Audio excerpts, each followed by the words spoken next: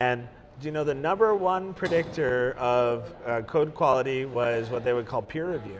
Okay. Basically, if every line of code is reviewed by a person, then it will increase your code quality.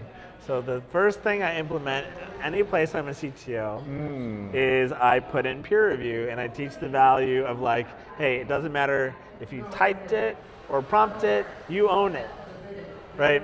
Like that code is your code, and I want you to be proud of that code. So you mean like the specter of me, the developer, Yeah. knowing that somebody's going to look at it will push me to be better?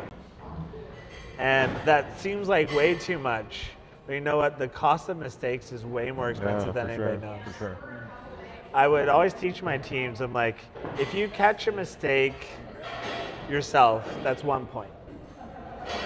If it gets caught in like your unit tests, that's 10 points. Right. If it gets caught in code review, You're done. 100 points.